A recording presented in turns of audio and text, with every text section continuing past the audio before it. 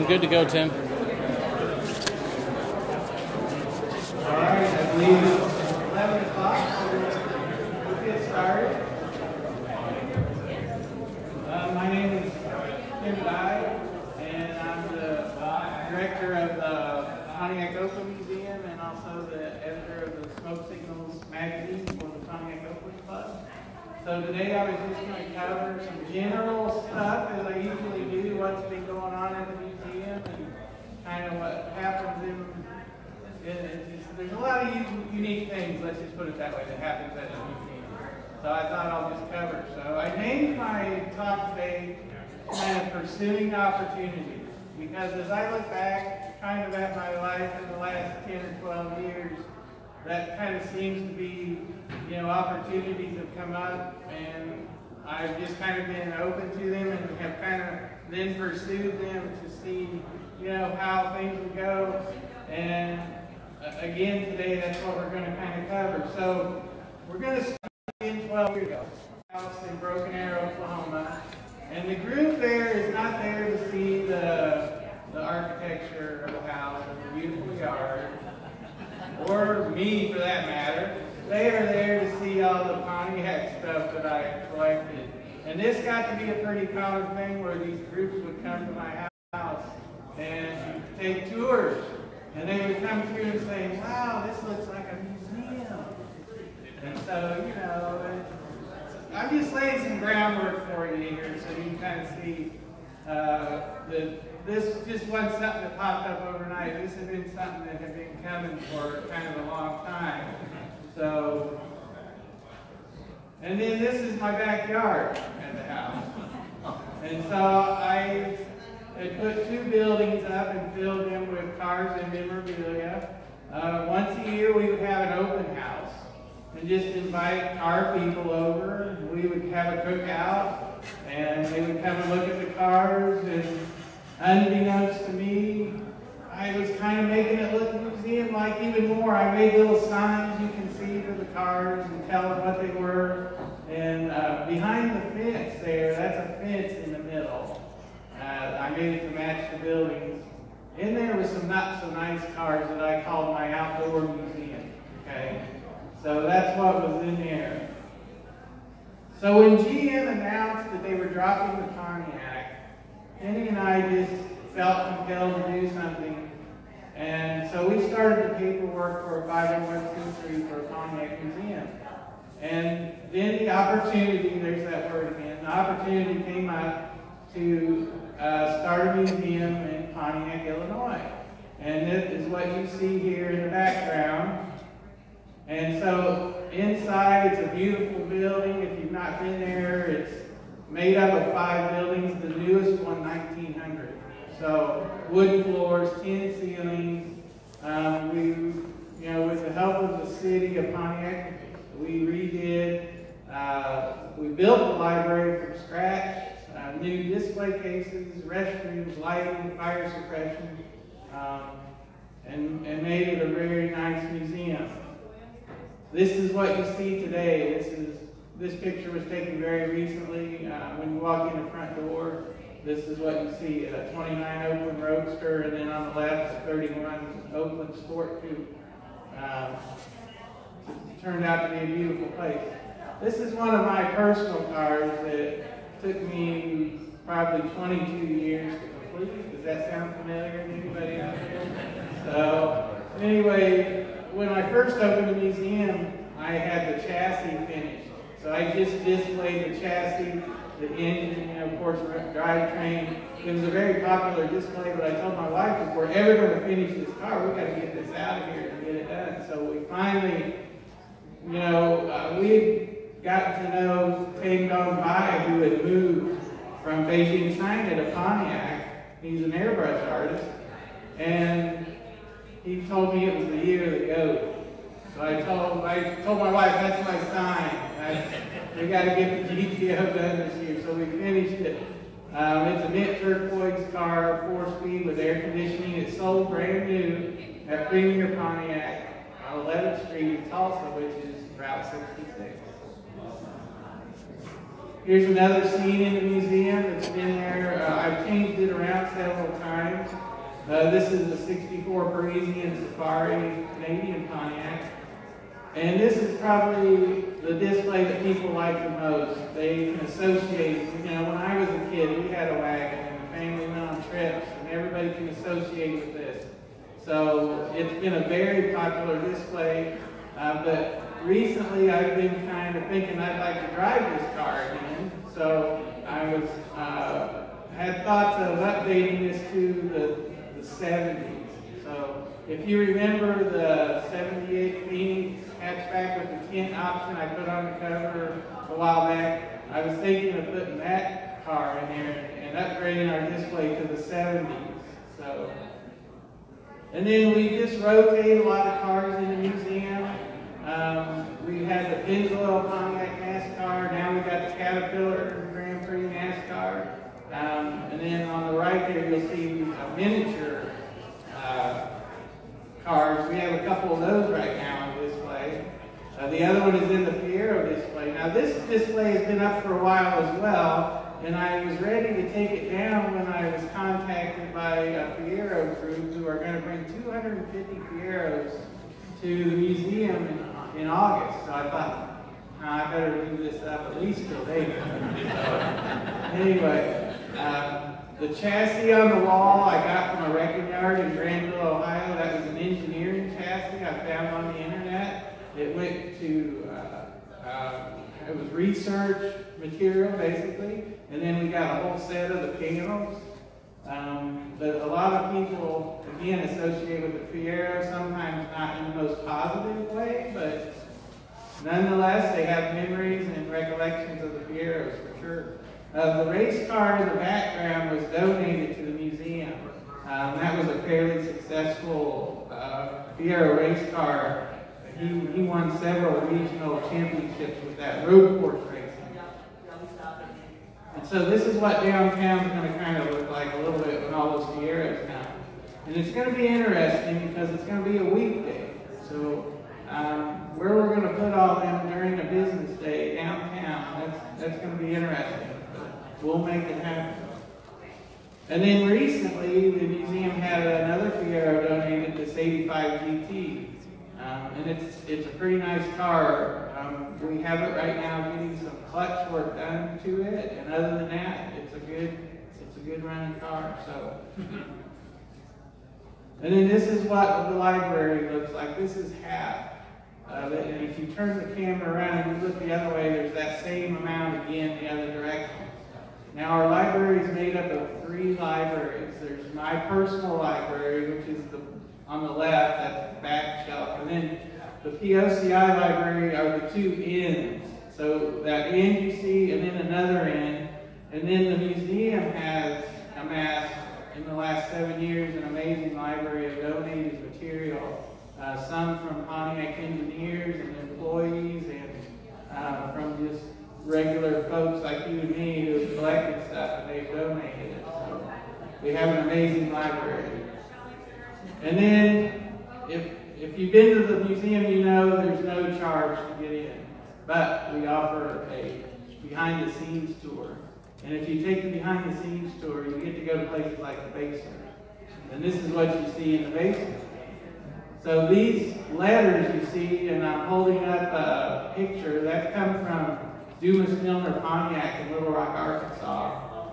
And my late friend, Frank Kemp, is the reason I have these letters. He called me, I was on my way to the St. Charles Convention, and he says, Tim, I'm at this swapping space of this gentleman from Arkansas, and he has some letters back home you might be interested in, and you need to come see him. So when I got there, that's the first place I went. And when he started explaining them to me, this picture came up in my mind, because Dumas Milner also owned a dealership in Tulsa called Milner Pontiac. And each month, he had so many businesses and dealerships that he produced a publication every month called the Milner Dumacrat. And he gave each dealer or company a couple pages every month to tell what was going on. So, of course, the one in Little Rock, every month I got a hold of copies of those. And I remembered this picture, so I made a deal with the guy on the spot. And then about a month later went to Arkansas and picked up the letters. They're porcelain, and they're made out of metal. Now the letters behind are from Routon, Pontiac, and many of you may remember Bob Routon, who was a longtime POCI member, and his family owned a dealership in Virginia. And if you get on the internet right now and you Google Routon, Pontiac, a TV commercial comes up. And it's a very funny commercial because everybody's whispering. They go to the service department and they're whispering. They go to the parts department, they're whispering. They go to the sales department and they're whispering. And when it gets to the end, it says there's no shouting at Routon. That was their TV commercial. So we have a lot of interesting things that don't fit on the main floor of the museum that we display both upstairs and downstairs. And I'll show you later some more of upstairs. And then this is a 26 Pontiac we had on display for a while. And the city of Pontiac made this mural to commemorate the 90th anniversary of Route 66 and Pontiac Motor Division. Recently this car went back home to the owner, but it served as a model for this mural. And this was airbrushed by the artist I mentioned a minute ago, Tank on Bike. He's an amazing airbrush artist. And then, not too long ago, I took a trip to Tulsa and I put a little story in the Smoke Signals, if you remember, about East West Auto. And Ken Freeman, the owner, he wanted to retire, so he ended up closing, or is in the process of closing the yard. And so I went there with my camera and I saved one. I did my part. I got one car out of there and some parts. So those will go on other cars to keep them going someday. But I think around 700 Pontiacs were in there. And so it was, this one I know for a fact was saved. I think Larry Kreider posted a picture on his Facebook page of this one being hauled off on a trailer. So I'm glad that wagon was saved. But it was interesting to go through there. And then, before I left, Ken donated this overhead cam 6 engine to the museum. And it's my goal someday to have what I call an engine room, where I display a lot of unique Pontiac drivetrain components, of course a lot of engines. And so since I got this, I have then acquired a 4-barrel setup, because that's just much cooler for display to show the 4-barrel. So this is going to be a future project to restore this for display. We have already completed a 61 Tempest half-inch 4-cylinder for display. We have a 32 Pontiac V8, which is a unique motor. I left one head off so you could see the horizontal valves and so forth. And if you'll note, down on the bottom of the block, you see the Oakland shield on there, because it was the Oakland Motor Car Company producing Pontiacs at that time. So this is a display in the front window of the museum. We've also did a 301 Turbo that's on display, and we're about to complete a 59 tripod. So we are in need of the bottom pulley and a generator. So if anybody has a 5960, those parts, we need those. Most of you are familiar with Hurst wheels. When George Hurst introduced this wheel in 1965, he used a GTO in the advertisements, and so ever since, the Hurst wheel has been tied very closely with Pontiac, particularly GTOs. So recently, when this gentleman walked in and donated an original Hurst can, I was very excited, because several years ago, we had actually acquired a set of the wheels from another gentleman who bought them in '65. And if you're not familiar with this, this is the very unique container that the wheels came in. 2 wheels per container. There's a shipping label on top of the can. It's still present on this can. And so these are kind of rare today, but what an awesome piece that is to go with our Hurst wheels. And then each year, I try to tackle it's a major project for the museum, but not a huge major project. I have to be very conscious, both financially and time-wise, what the museum can handle. And so each year we kind of, identify one thing to do. And so this year, our one thing is this 1973 Grand Am four-door. And this is kind of a unique car because it used to belong to Louis Goode, who was vice president of General Motors. And the invoice on this car does not have a dealer. It has his name and home address. And as a former vice president, he, of course, got a pretty good deal on the car. And then he loaded it up. It's got, of course, power steering, brakes, air, climate control, cruise, tilt, 455. It's got the Delco air shock, where you turn the knob under the dash and it automatically airs up the shocks and vice versa. It's got an AM/FM 8-track CD radio. Very nice car. It had been painted already. So that's the reason I kind of thought we could handle it, because that's the big money, as you know. It had already been painted. But his son is Tom Goode, who many of you might be familiar with, who worked at Pontiac for a long time. And he worked in engineering, he worked in product planning, he was involved in racing and prototype cars. So he was involved in a lot of interesting things. And he then got the car, and he took it to a place to be restored, and they got as far as painting it, and it got shoved in the corner and probably sit there for 25 years. And then it then got donated, or I should say, it went to his son, Ted. And then Ted donated it to the museum. So I think we have a very good shot of finishing up the car. It's going to be a really nice car. It's going to look much like this. It's almost a twin to this press photo, except for it has a vinyl top. But it's the same color, same wheels. And remember those wheels, because I'm going to talk a little bit about them later.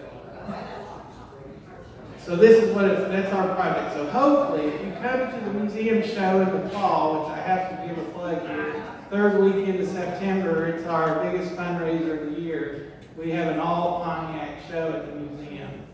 And it's my goal to have this done by then, so you'll have to come in to see if I get it done. And then another interesting thing happened. I was sitting at the museum booth at the Cruise and Tiger show in St. Charles, and a gentleman walks up to me, and he says, "Are you Tim Dye?" And I said, "Yes." And he goes, "My name is," I think his last name is Zimmerman. And he said, "I run a Ford dealer down the street."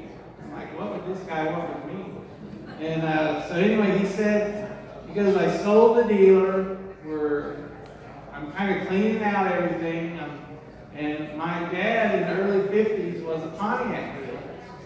And he said, "In the attic we have a Pontiac totem pole and a cheap Pontiac statue."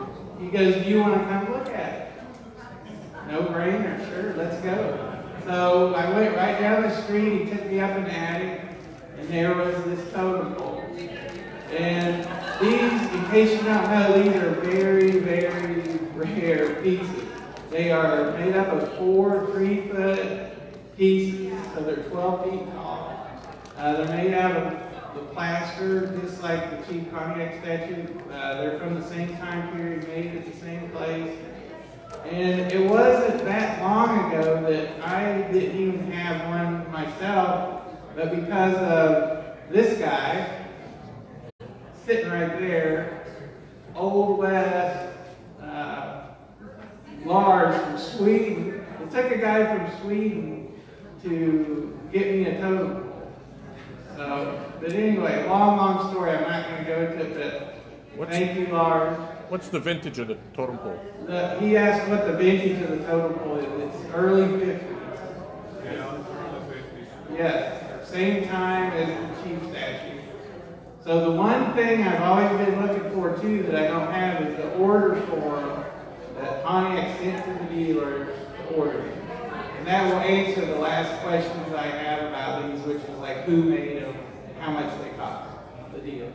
So, but anyway, thank you, Lars, for helping me. And so here's the Chief statue that was in the attic of the Ford dealer. So I tried to get him to donate. I'm thinking in my mind, okay, you just sold this dealer, you know, you're probably doing okay, but he wouldn't have none of it. He did make me a pretty good deal on him, so I bought him, and we took him back to Pontiac. And I took the Chief to Diaz Sign Art in Pontiac, Illinois, who does a fantastic job. And what they do is they fix the cracks. Usually always on the statues, the feathers are missing and the tomahawk is broken. Pretty common on every one of them. So they fix up all the cracks. If there's any chunks, they fill them. And then they prime it and put a base coat on them. And then they paint them. So they look amazing when they're done. So I've had them do 3 now. Now moving them, you got to be really careful, because after all, it is just plaster. You can't really grab him by his arm, or his tomahawk, or his feathers. You got to be careful how you transport him. So it's not a one-man job. It takes several guys. So we had this situation at the museum, which is very unique, where we had 3 of them in one place. And I just can't imagine that happening very often at anywhere else. So the museum bought the 2. We sold the one that was restored, and the museum made out very well. And the total pull is, of course, more than 3. And I don't think it needs a total restoration. It needs some repair, but I don't think we're going to have to totally redo it. So now the museum, of course, has a statue there in a total pull. So neat stuff. So recently, you may have been seeing some posts on Facebook about Jim Wangers. He's in a home, I guess, for a better lack of a word. He seems to be doing as well as possible. I think recently was his 92nd birthday, or it's coming up here real quick. You're right. Yes? 92nd. Yes. And anyway, so they sent his office to the museum. So they packed everything up from his office and sent it to us.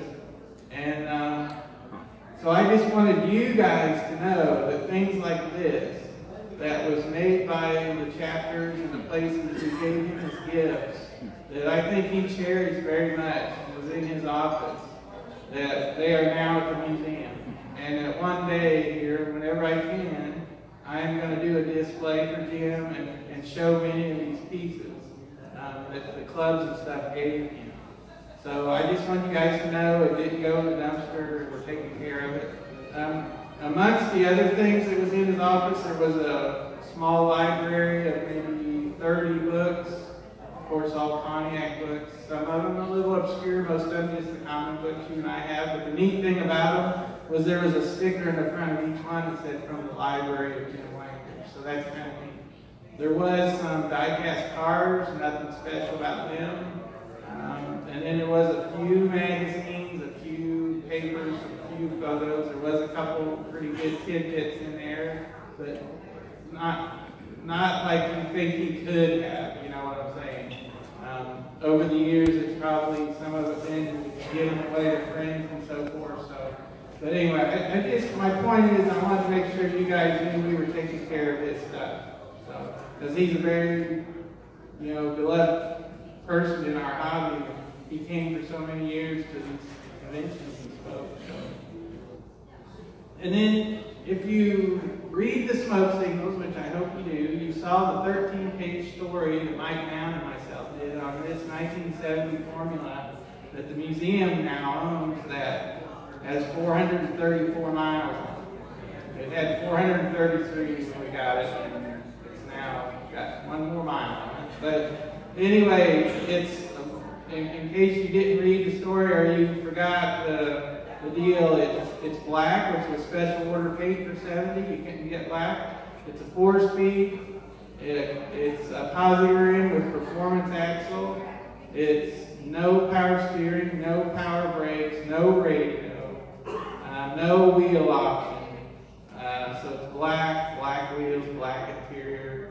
It's a beautiful car, so it's kind of a follow-up. I took this to promote the museum at the Trans Am Nationals last year, and I thought, well, while I got it here, I'll put it in the judging, and it got gold in there. So it's just an awesome car.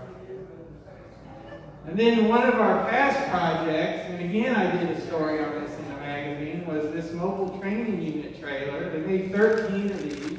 Here's a great shot of the back. And these were meant to be taken by the zone service manager to the more remote dealerships around the country and teach out of the back of it. So it had enough stuff in it that you could completely rebuild an engine with the tools. There was a screen, a projector, chairs, diagnostic equipment. It's a very well-made 2-axle trailer, and we found one in Missouri and restored it. So here we are back at Diet Sign Art. They do such an awesome job. This is Bill, and he's hand painting the letters. But the neatest thing about this, and some of you were with me when we went to pick this up, is, you know, I only thought I knew what this was. I mean, from his description on the phone and from pictures I'd seen in Pontiac literature. So when we went over to pick it up and he opened the back of it up, and I got inside, the sun was shining real nice, and I looked up and it said, I could read the customer service and the Pontiac letters. They were gone off the outside, but they had etched into the fiberglass, and when the sun was shining through it, I could read it. So I'm like, all right, this is for sure what I thought it was. So we restored it. It looks awesome now. And in the press photo, there was a 72 Granville 4-door with a vinyl top, and darn if we didn't get one donated. It's a beautiful car. So the one question that I had was, what color was the car in the press photos? Because they're all black and white. And I was just sure that it was, I think this is called Aztec Gold, this one that we have. I was just sure that's what it was going to be. So I was on the phone one day with a guy who worked in the administration building where the press photos were taken out front. And the subject of this trailer and that car came up, and he said, yeah, that sat out there for a couple weeks. And I go, the light bulb just went off in my head. This guy's going to know what color this car was. So I asked the question, and he said, blue. So that didn't exactly work out, but that is one little tidbit of information I did not know when I wrote the story that I have since learned. But this was an awesome project. Again, it was one the museum could handle, you know, time-wise and financially, and so a very unique piece. And then this is Bill Porter, who's just, he's an amazing guy. He still gets around, still will come and speak at different Pontiac functions. He was a designer at Pontiac. He was head of the Pontiac studio at one point in the late 60s. He designed the Judge logo. He designed the Formula hood you saw in that black Formula. And this is him at the museum with a piece that we had donated. It was a Grand Prix that never happened. It more looks like a Tornado or an Eldorado. But he was explaining to the people there in the museum all about the design of it and so forth. What a neat guy. And then this is another project we took on another year. And this is part of the behind-the-scenes tour. This is upstairs in the museum, and this is a gallery of original illustrations from Pontiac designers that we have on display. And we have already outgrown this space. I probably have 10 or 12 more illustrations. Jim Ewan was a major contributor. You know, all these guys will tell you if Pontiac found out that you took one of these home, you were fired. And it's so funny to hear these guys. Well, I'm like, well, how did you end up with it then? You know? And Bill Porter will tell you that on a rainy day, when he had to wear his rain coat, somehow one of them got taped to the inside of it. And of course, when he's telling you this, you know, he's about this tall, weighs about 90 pounds. He leans over and he's whispering, you know, this whole time he's telling you this. Like they're going to take his pension away. Find out. So, anyway, how Jim got all of his was when he left Pontiac, they sent him to South Africa to start designing mass transit buses and and trains and stuff. And then he retired from South Africa to Arizona, where he still lives. And they called him up and said, "What do you want us to do with your things here?" Which was, you know, I'm not sure what, it was like boxes of stuff that had his name on it or something. And they shipped it all to his house, but unbeknownst to them, all these drawings were in there. And so, what did he do with them? He stuck them under his bed. What else would he do with them? So, every time he would go to Chicago to see his daughter, he would come by the museum and donate one. And so whenever we talk on the phone, I go, "When are you going to come see your daughter?" Anyway, so at some point I started sending him pictures of this gallery, and he really liked it. And he goes, "Well, Tim, I don't need these under my bed." He just shipped me the rest of them. And I think if you remember last year at the convention with Tom Sherwood, he presented the last of them to me from the ones that were too big to ship. So this has turned out to be a marvelous space. This is from John Perkins. This is, of course, the rear of the sun. If you notice, if you take the taillights and kind of squeeze them together, move them up, and you take the top of that bumper and put it down below, you've got the 70 bumper. So in '67, they were pretty close, but the Enduro was too expensive, too costly. They never ended up putting it on the rear of the GTO. So here's a close-up of some more of Jim. Now, this one picture I wanted to talk to you about. That one. I asked Jim, I said, "Jim, do you have a picture of your space at the Pontiac studio?" I thought it'd be really neat. He said, "No, but I'll draw you one." So he's in his mid-80s, and he draws me this picture of his space at the studio. I just thought that's priceless. I just really value that drawing. That is a neat piece. Now this is another project, a future project.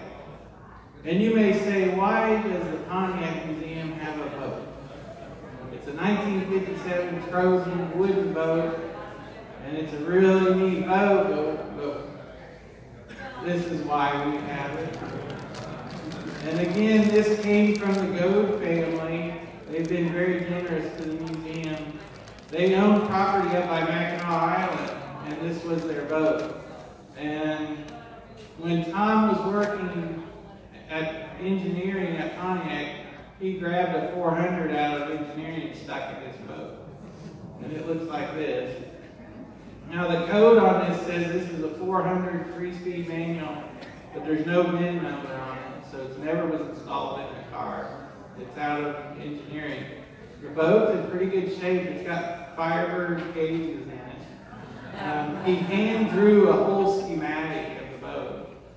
It's an amazing piece, and it really doesn't need, it needs the exterior painted, it just needs lots of cleaning and TLC. It's not a bad piece, but each year I drag it out for our show, and it's just a neat thing. And again, it's got that Pontiac background to it. Now another future project is we came across a late 30s GMC Trailabout trailer. Now if you see one of these, the first thing you're going to think, well, this is a pickup bed that somebody took and made a trailer out of. But this is not. This is a factory-built trailer. It's got a straight axle. There's a VIN tag on the tongue of it. When you open up the back, there's a little step comes down where you can step in the back. And there's in the front, here's the actual one. You see in the front, ignore the newer piece, but you see the arm up there? There's one just like that in the back. So when this is disconnected from your car, and this was made to go on your car, you kind of want to think, oh, that would look neat on the back of a pickup. But that's not what it was intended for. If you had a pickup, you didn't need it. This is if you had a car and you wanted to have like a pickup. You could tow this behind your car and haul stuff. So it's a really neat piece. And again, it's not a huge project, but one that we look forward to tackling in the future.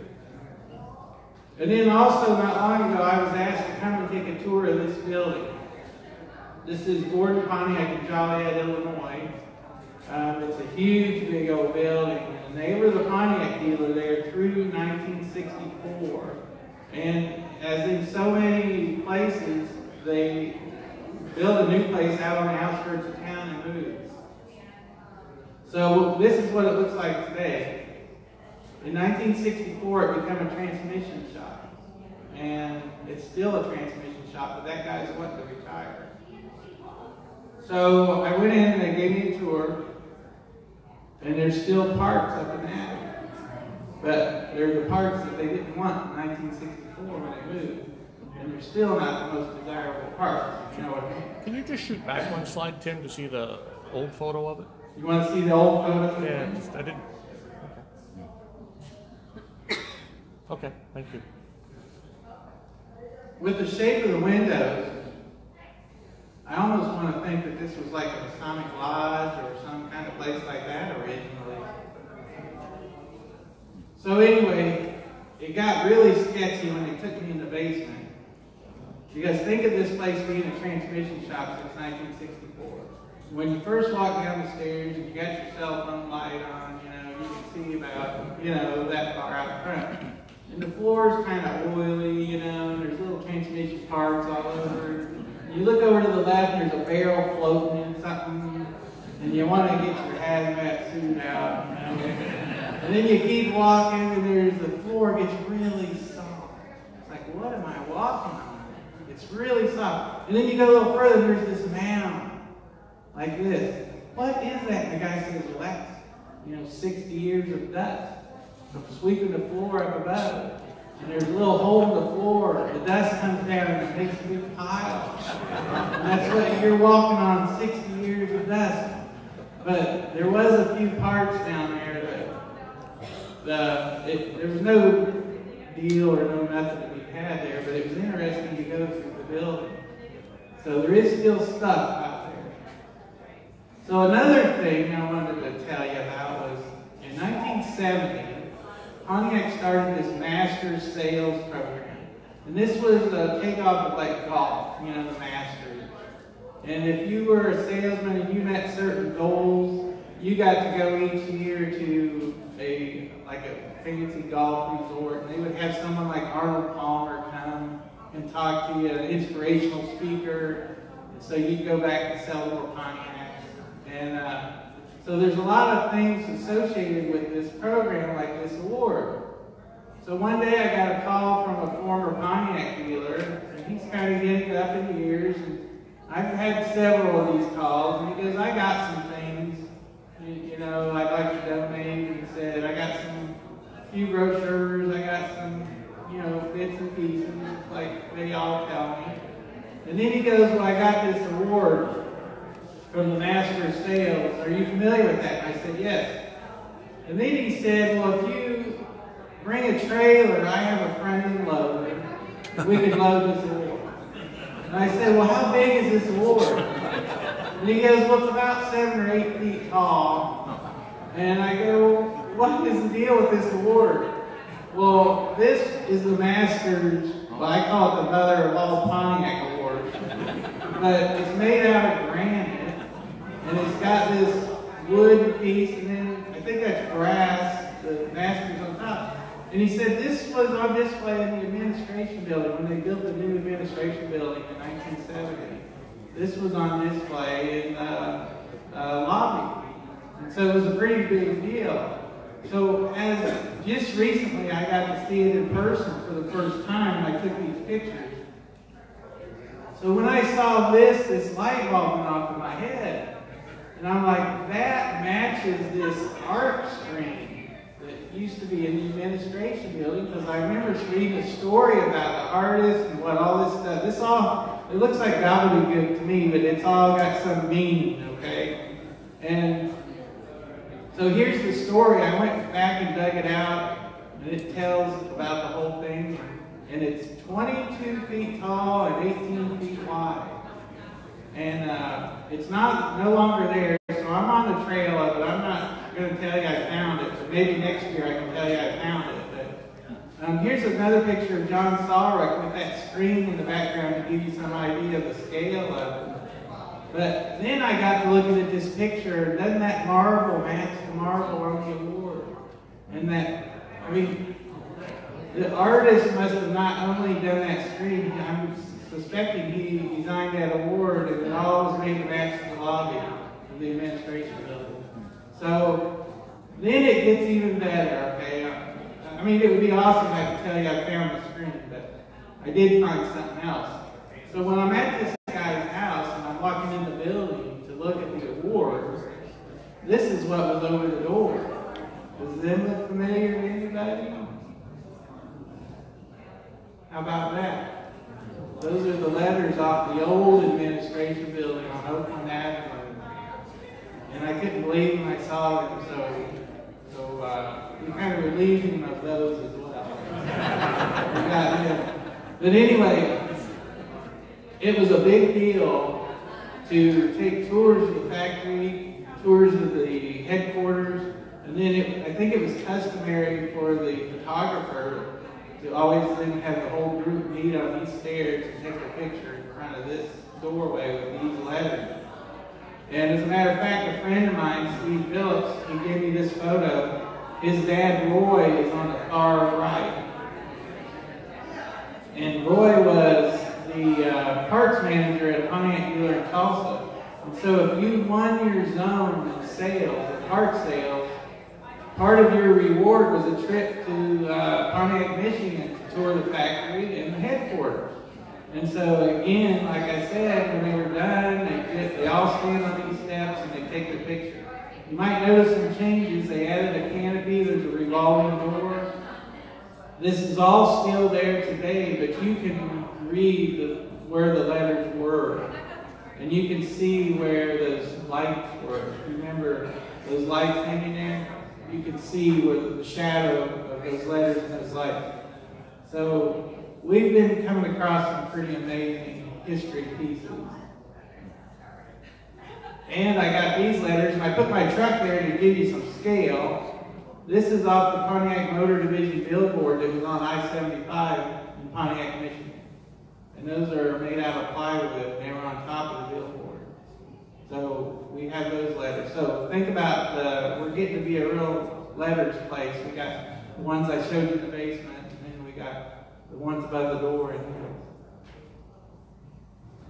So how many of you saw the Mysteries at the Museum episode on the Travel Channel? Thank you very much.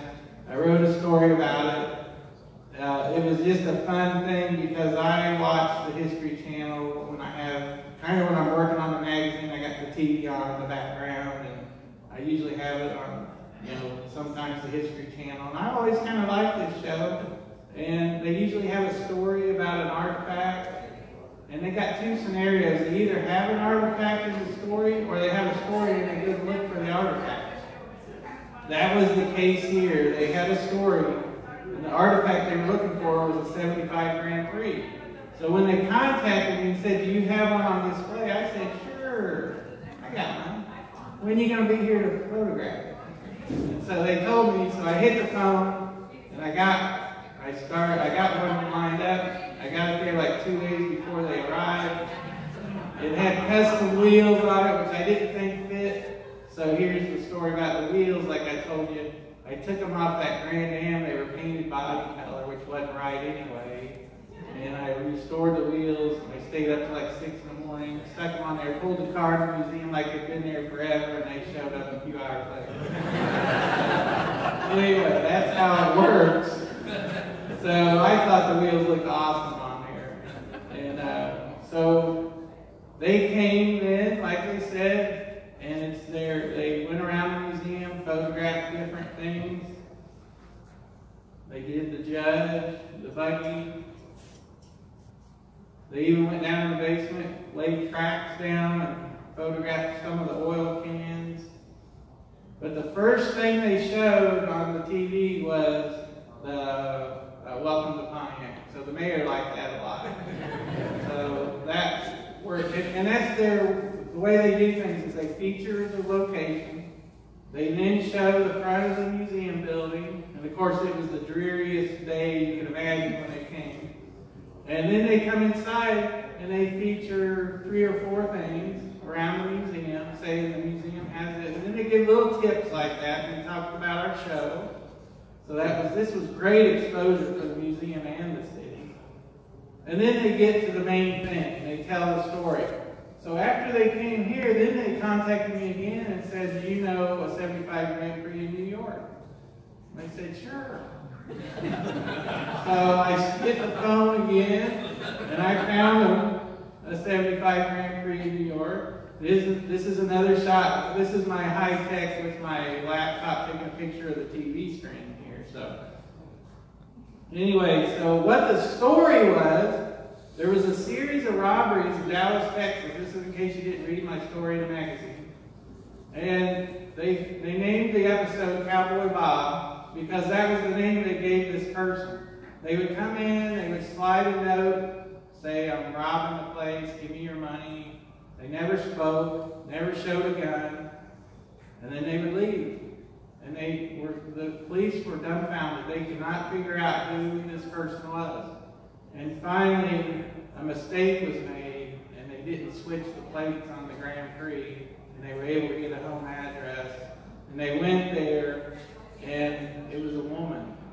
And she had the hat and the wig, the beard, all right there in a big pile of them.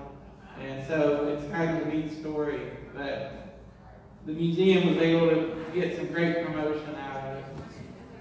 And another thing that happened recently was that Lipton Tea and Pepsi, which one of them owns the other, I'm not sure which, they're all the same. They decided they wanted to introduce some new products, and they wanted to do like a road traveling summer Route 66 theme to it. So somebody told them, well, you need to go to Pontiac, Illinois. So they did. They come to the museum. They come around the corner and they saw this car with Pepsi all over it, and they were done. They didn't go look at another town or nothing. So because of this car, they came to Pontiac for 3 days, had this big event, media event, introduced their new deal. The city did a new mural with a 64 Pontiac on it, which is pretty awesome. And we also, Lipton Tea's color is yellow, so they saw the Phoenix and they saw the yellow bird, and they go, we want them. And they saw a couple other cars. But anyway, one of the things they asked me was, do you have a convertible that we can have people take selfies with?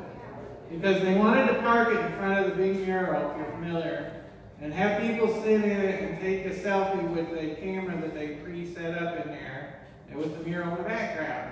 So I found them this 67 Grand Prix convertible from a collection up by Joliet. And we got it down there for the deal. They loved it. The car was a huge hit. And people would get in it and do the selfie. And people taking pictures of them, taking the picture. And so it worked out really, really well. And then I was needing to fill a few pages in the magazine for the July issue. And I go, well, I just got this car. And it's about 11 o'clock at night.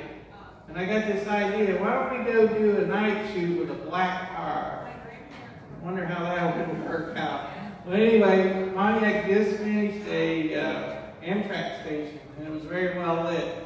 And they had those letters up there that said Pontiac. So you're going to see this car in the July issue. But the photo shoot actually turned out very well. And I was surprised, but it did. So at midnight, we were out photographing this car. We got this prototype wagon out also. They like the wagon, the idea of a station wagon and so forth. Of course, they didn't realize this was a one-of-a-kind, prototype car, so we were very careful with the display and always had someone out there watching the cars. It was a great event, and I think everybody was happy. Lipton Tea, the city, everything worked out well for it. So lately, we've been having some meetings.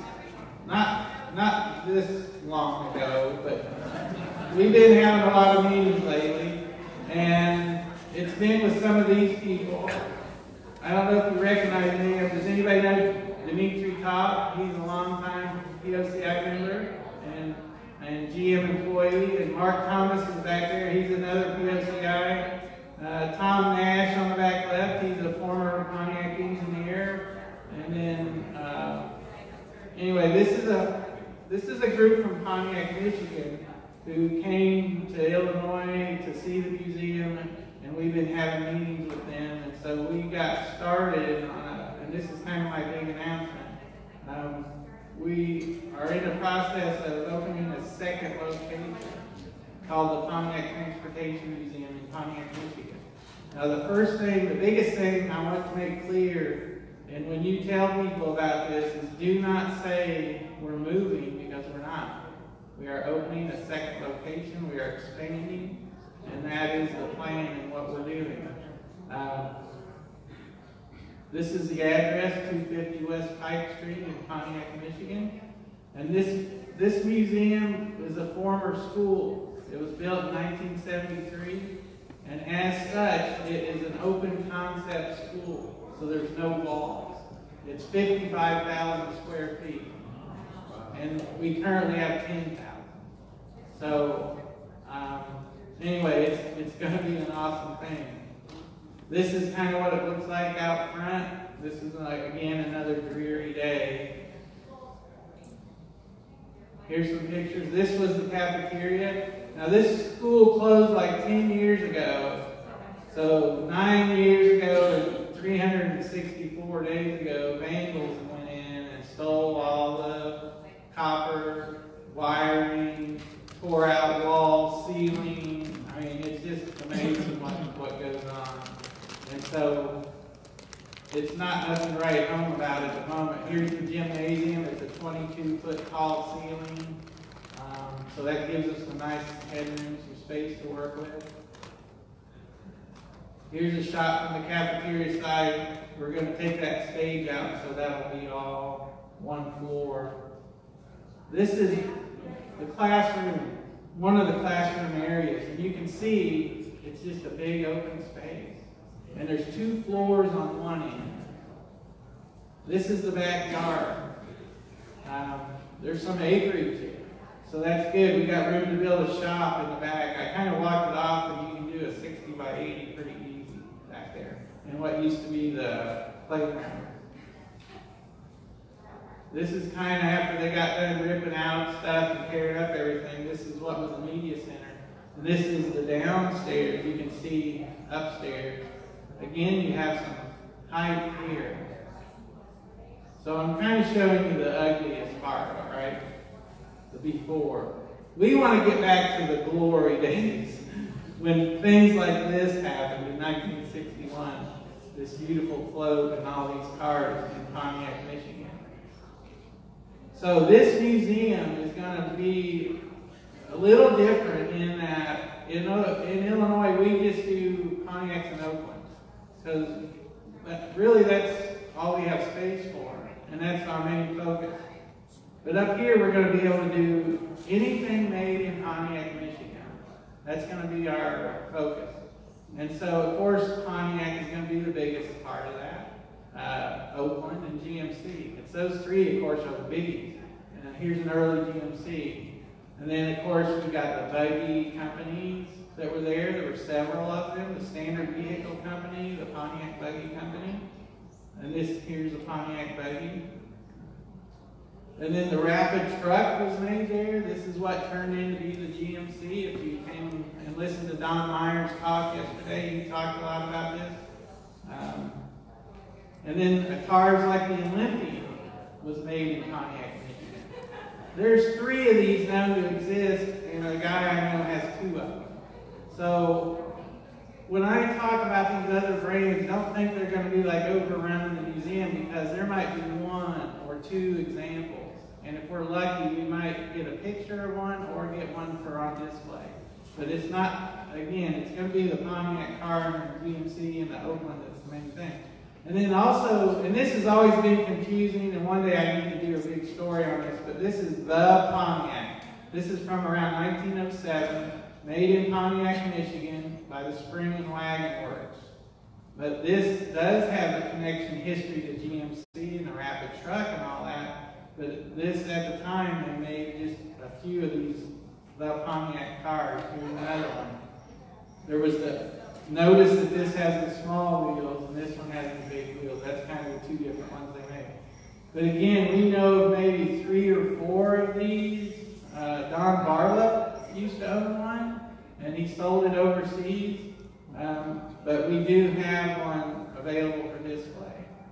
And of course, Oakland, like I said, is going to be one of the main things we feature there.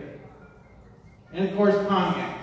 So I was looking for an excuse to show you this car because this is one of my personal cars that I picked up a while back. But as you know me, you know I kind of like oddball different cars, but this one fills the bill in spades.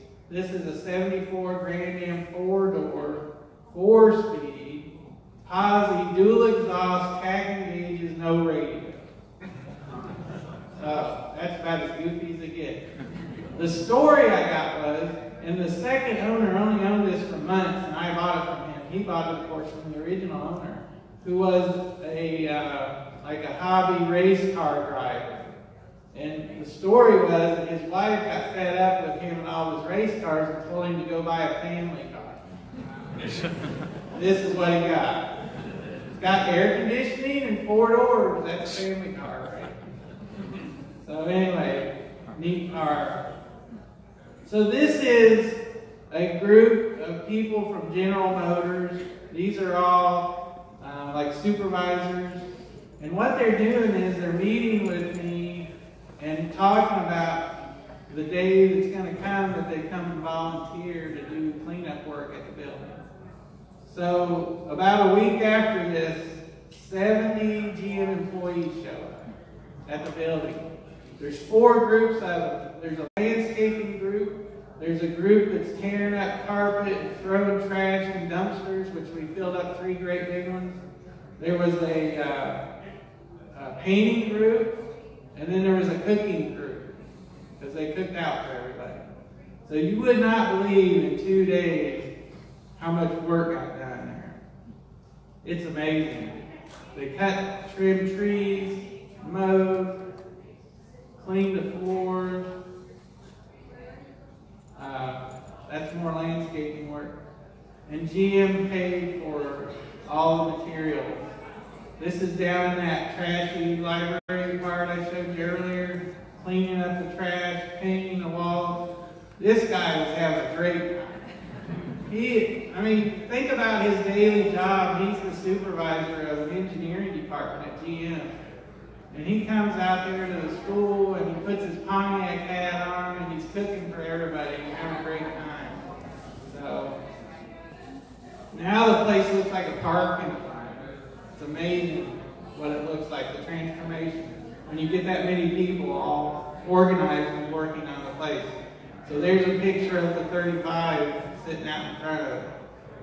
So what our plan is to raise money and do it a piece at a time. So the part there to your left is like the first section we're going to tackle. That includes the gymnasium and the cafeteria, and then there's a band room that's going to be the theater. And then what we want to do with that middle section is pop that out and make like a showroom in the front. So here's a rendering of that. Do you recognize those letters? So here's the night version of it. So this is kind of the plan, and we have been getting, I just met with a lady from Flagstar Bank, and they are looking for a place to donate some money. So I'm going to be meeting with them in the next couple months. GM sits at the table of every meeting that we have. And when we first sat down, the first thing she said was, GM does not give money to car-related charities. She made it very clear. Since that time, they have donated to 2. They give $5 million to the Henry Ford Museum. And they gave another couple million to another car place. So she's kind of changed her tune. So I am hopeful that at some point, when they see this is going, that they will jump on board.